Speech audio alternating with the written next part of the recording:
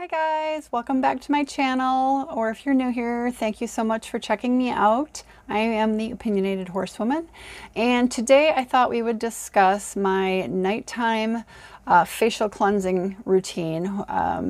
Talked about it in other videos, what I do before I go to bed, how I remove my makeup, the products that I use and recommend, my moisturizers that I use, and a few reasons why I use them. So the first thing that I do is I remove my makeup. Now I don't wear a lot of makeup. I don't wear foundation. I don't wear highlighters. I don't have primers on my face, but I do wear some eyeliner and some eyeshadow. Every now and then I'll wear mascara. I actually don't wear it all that often because I have found that I develop allergies when I am using mascara. So one of the reasons why I no longer use a whole lot of cosmetics on my face is because I started developing some allergic reactions to them. Excuse me, my nose itches. I believe I was developing some contact dermatitis, and my thoughts are that it was probably due to the fragrances in the cosmetics, as well as just some of the other ingredients in there. So I was developing rosacea. I've had on again and off again problems with eczema. Sometimes it was causing some irritation, acne. So I just made the conscious decision to get rid of a lot of that, try to give my face a break. So I don't use a lot of that anymore unless it's for a special occasion. What I do put on my face every day is hyaluronic acid serum. I cover it with a moisturizer. I'm always using a sunscreen, depending on whether or not I'm going to be outside a lot or if I'm just at work and mostly inside. I may use a chemical sunscreen, but if I'm outside, I'm probably going to be using a mineral sunscreen, which I actually have one here, and they're very thick. I'll swatch this one. They're very thick because it's usually something like titanium oxide or zinc. This one's zinc oxide. So as you can see, it's quite thick. It definitely has a cast to it. So I don't tend to wear this if I'm going to be at work because it does leave quite a cast. And if I were to use this, I would probably put a foundation over it so I didn't have quite that kind of ghosty white look to it. So again, I don't like doing that. So I will use a chemical sunscreen during the work week when I'm at work because those don't leave that hue. But on the weekends, I definitely use a thicker sunscreen and a mineral-based sunscreen. So depending on whether or not I am removing makeup and chemical sunscreen or I am just removing a very thick layer of mineral sunscreen, it depends on how I cleanse. So first I'm going to go through how I remove makeup in a light SPF that's a chemical. The first thing I use, and this depends on whether I'm at home or if I'm traveling. So if I'm at home, I use a liquid makeup remover with just a cotton ball. And this is the Walmart dupe of the Neutrogena oil-free makeup remover. I don't know if you can see that. I used to use Neutrogena, and this is just a little bit cheaper and it works just as well. So this is what I currently have. Picked it up last time I was or a few trips ago when I was at Walmart. And this works great. I just really make sure, I'm very careful to make sure I get everything off.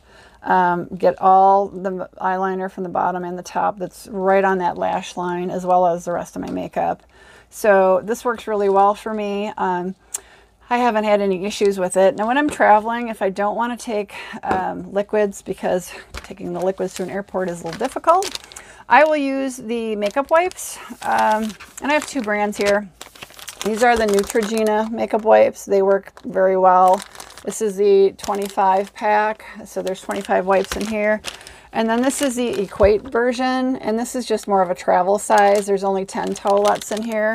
And this is just the Walmart dupe of the Neutrogena. So this is what I will take with me when I travel, just to avoid taking liquid. You don't have any problems getting something like this through TSA. So if I am not taking off makeup, but I have a really thick mineral sunscreen on my face, I use a product called Albolene. You can get this pretty much anywhere. I got this at Walmart. You can definitely get this on Amazon. I'm sure you can get it at CVS and some of the other places. But what this is a mineral oil based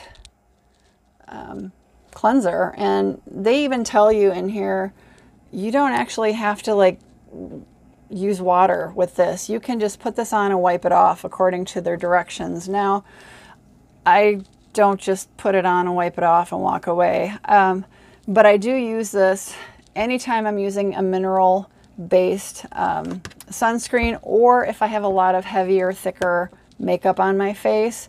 Because if you have anything that's real thick like that, or that's like a mineral sunscreen, you need a like product to break it up and remove it. If you've ever tried to take something like this off your face with soap or a cleanser, you can tell it takes like 3 or 4 rounds of cleansing to get rid of it, because it's the age-old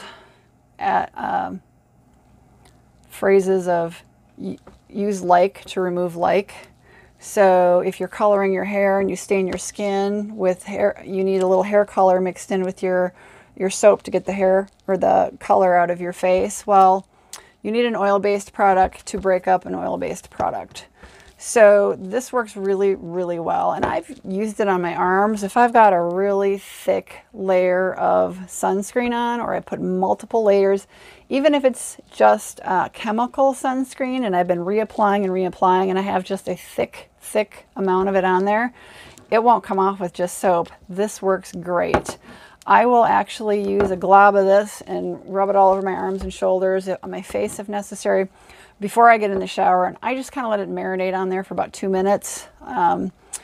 It works great. And then you can wipe it off, or you can cleanse it off, however you want to do it. So I have what's left of the mineral-based sunscreen on here. So I'm going to actually use a little dab of this, and I'm going to rub it in here. I guess I didn't get a whole lot there. There's a good dab. I'm going to rub it in here. It's probably more than I need. And you can actually see it breaking up the mineral-based. You can see I'm moving the white around. And I am just going to let that sit for a minute. I have some paper toweling here. And I am going to just... You can still see the white on there, and I'm just going to rub it off with this. And it lifted that mineral-based sunscreen right off my hand. Now, my hand feels like I have an oil on it. So this is, the main ingredients is mineral oil. There's petrolatum in here, there's paraffin in here. There's sericin and beta-carotene. That's it for ingredients. So while you can leave this on your skin, because there's nothing wrong with mineral oil, I don't like to leave that kind of product on my face. I only want to leave like a moisturizer on my face. And some people have allergies to paraffins. So might not be a good idea. You can certainly develop allergies to paraffins. So my next step is, when I have that on my face and I get it off, I go into it, and this is what I normally use if I'm not taking off some thick makeup or some thick sunscreen. I use a hydrating cleanser. This is the Walmart version of the Cerave hydrating cleanser. For cleansers, I give this like a 10 out of 10. This is just wonderful. This has the 3 ceramides in it that Walmart has for ceramides. They're ceramide NP, ceramide AP, and ceramide EOP. And this is their dupe, again, for CeraVe. And I am a huge fan of Cerave products. So this is about 3/4 of the price of Cerave. You're going to save a couple of dollars using the Walmart brand. So you can't go wrong, in my opinion, with either using the Cerave product or the Equate. This has been wonderful, and I would have a hard time giving this up. I really enjoy it. So after I cleanse my face, I use the Albolene. I'll wipe that off. I will cleanse this. I will actually use this on my eyelids and around my eyes, the cleanser. I'll cleanse my neck with it, around the back, underneath my hairline, on the back of my neck. I'll cleanse my ears, because you should always wear sunscreen on your ears. People get skin cancer on their ears all the time. So I always make sure I've got some sort of sunscreen on my ears. So I will use this all over, along my hairline, even up into my hair a little, to make sure any makeup or moisturizer or anything that's been in there, to get that all cleansed out. And like I said, I get all very close to the edges of my eyes, even up on my eyelids and things. And the reason why is I do not like to leave any product like this on my eyes. I've developed issues. I had some real issues with when I wasn't cleansing after using these products, either the liquid or the moisture or the makeup remover towelettes. I was developing some real allergies to them, and it was because I wasn't really getting in there afterwards with the cleanser and getting that product off my face. So just be aware of the fact that you can develop allergies over time. It's a contact allergy from using a similar product. Something like this that is really not meant to be left on the skin. This is not meant to be left on the skin. And at a minimum, you should be washing it off with water. But I prefer to use an actual cleanser. So recommend this cleanser. I never had a problem with it. I don't jam it and rub it in my eyes, because I'm sure it will make my eyes sting. But I do really make sure I get in there and get all the makeup, all the makeup remover, everything off my eyes. So it's a wonderful product. And then afterwards, I will apply, while my skin is damp, I will apply a hyaluronic acid serum. And I have actually made a video as to how to make your own hyaluronic acid serum for very inexpensively.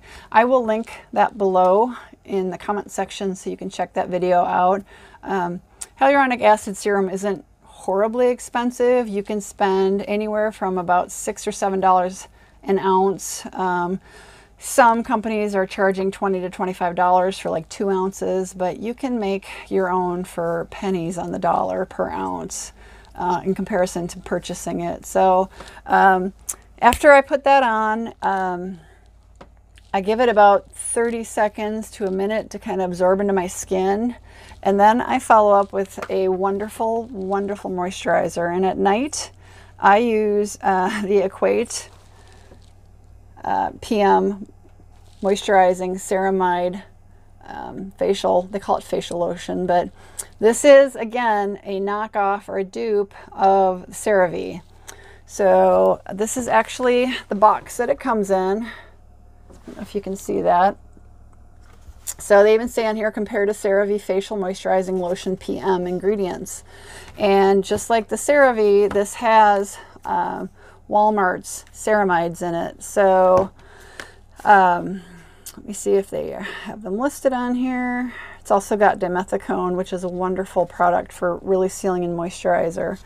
So I'm not really seeing them listed on here, but I love this so much. I'm very generous with it. I just keep applying it. Your face just feels like butter, silky smooth afterwards. I will use it all over my face. I'll use it on my eyelids. I will use it down my neck, behind my neck. It really leaves your face so soft, and it's so important. If you're using a hyaluronic acid serum, you must immediately follow that up with a moisturizer. I talk about that in my video where we make the hyaluronic acid serum, but due to the chemical nature of hyaluronic acid, you need to seal it in because it attracts moisture. And if you don't seal it in, what it will do is it will pull the moisture out of your skin, which is of course what you're not wanting. So I really recommend this, or obviously the original Cerave. Wonderful product. Again, this is going to be about 75% the cost of the Cerave. So if you're looking to save some money, you can certainly do so with the Walmart brand. There could be other brands that are dupes of Cerave. I haven't tried them. I've been quite happy with this one. Was quite happy with the Cerave, but this is a little cheaper. So that is my evening kind of go-to, how I remove my makeup or my sunscreen, and how I moisturize, and basically just give my skin what it needs so that it's ready to roll in the morning and it's well rested and it's moisturized for the evening. So I hope you guys enjoyed this. I hope you can comment below.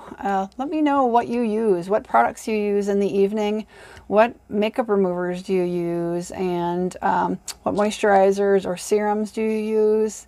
What do you recommend? Love to hear that. I'm always looking for recommendations on products to try. There's a lot out there. I do avoid fragrance. So that's why I don't necessarily try a lot of stuff. There's a lot out there with fragrance, so I have a lot of issues with that. But please subscribe to my channel. I appreciate every one of you, and click the bell for notifications. You'll get notifications on my latest videos. So I hope you all have a wonderful, wonderful day, and thank you so much for watching. Thank you.